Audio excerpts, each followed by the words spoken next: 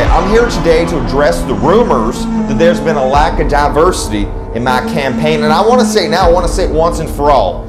I have never discriminated against any billionaire or corporation who's wanted to donate to my campaign. Okay? Not based on race, and certainly not based on criminal history. Okay? See, that would be racist. Okay? I've accepted donations from billionaires who were white, who were Italian, even who were Jewish. Okay? And that one guy who I think might have been Arab.